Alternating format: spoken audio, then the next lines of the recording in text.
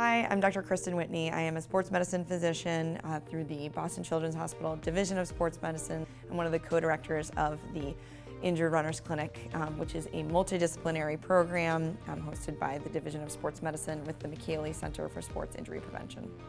So during an Injured Runners Clinic visit, the first part of that is an in-depth clinical evaluation and a physical exam, the runner's training history, injury history, and their specific athletic goals. We then do a really detailed running gait analysis for everyone. So we start by marking key anatomic landmarks or key joints with brightly colored markers so that we can see them very well on the video.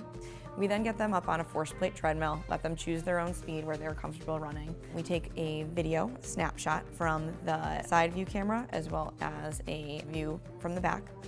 And we capture at the same time as the video is running, we capture force plate data. So every footprint is recorded as they're moving forward.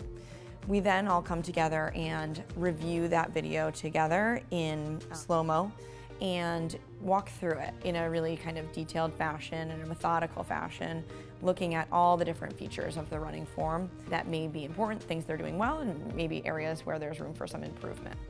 Based on the findings from a runner's gait evaluation, typically a program is prescribed that focuses on each individual's kind of areas of either their strength, range of motion, their functional movement patterns, and how can things be adjusted to help them run safely and prevent injury in the future.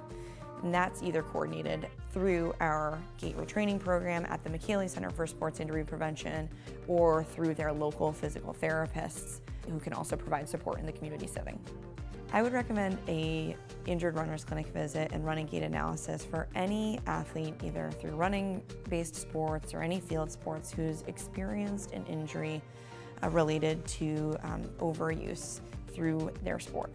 As clinicians and as sports medicine physicians, we really believe that it's important not only to treat the isolated injury, but to also understand why that injury occurred and to do whatever we can with working with the patient to prevent that injury from occurring again in the future.